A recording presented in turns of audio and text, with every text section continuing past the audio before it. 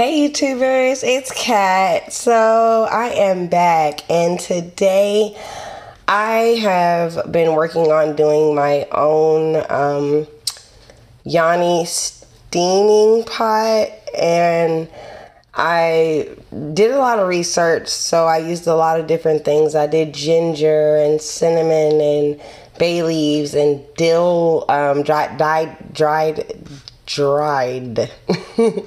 dill.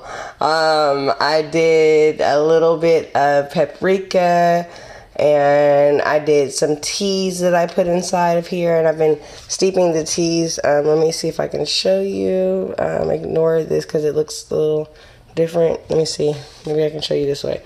Here we go. Yeah, so that is what it's steeping right now, and I'm going to let that do that for a while because I used a little more water than normal, than what was kind of requested. This is a 12-quart steel pot. It wasn't as much water prior to me putting in the green tea bags, and I also used some lavender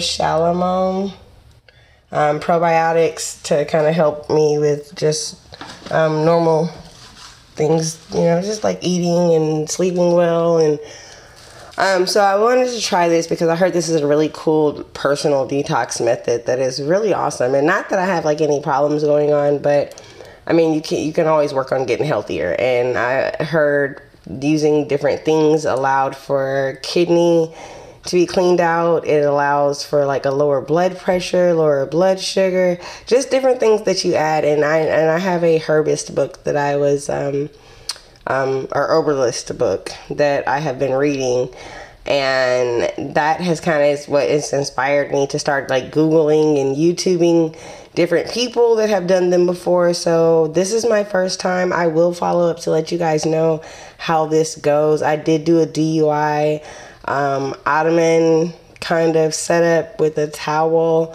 and I'm gonna stick this big pot inside of that and then kind of sit over that and wrap myself up and see what happens. So I cannot wait for the finishes and to be able to let you know like how this worked for me. I've been to professional places where they've given vaginal steaming, and it's been great experiences, all the way through. So I did a couple of things. I wanted to try something different and use some seasons that were already kind of set up as far as like my Walmart, because it had different, like for instance, Italian season has sage, and it has basil and oregano and oregano, which is an old school herb that is used to cleanse out your system and to help with your menstrual. And I have fibroids, so my game plan is to hope to try to shrink these fibroids and see what happens from there. So I look forward to letting you guys know. I just wanted to come in and let you guys know that that's what I was doing today. So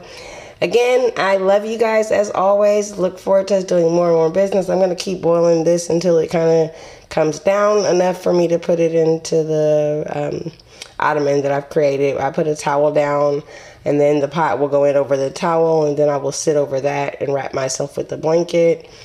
And I'm looking forward to seeing how this goes. So wish me luck, you guys. Continue to subscribe, like, review, leave comments, ask questions. I'm trying new things and learning new things with you. So let's do it together.